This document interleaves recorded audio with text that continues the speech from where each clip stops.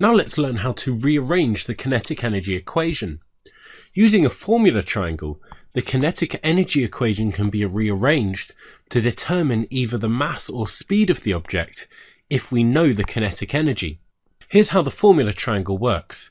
We put the kinetic energy at the top because it's the product of all the other things in the equation, and then in the bottom we put the thing that the kinetic energy was equal to, which is a half multiplied by the mass multiplied by the speed squared. Here's how the formula triangle works.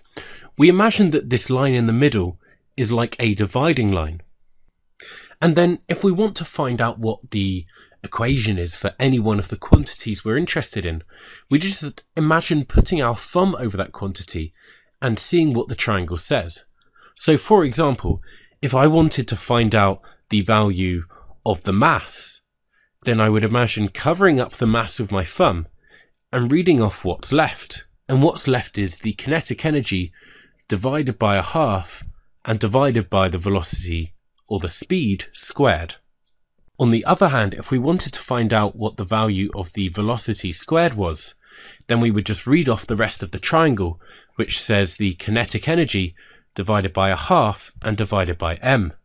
So that is v squared is equal to the kinetic energy divided by a half m. Let's now take a look at an example where we have to use this rearranged version of the kinetic energy equation.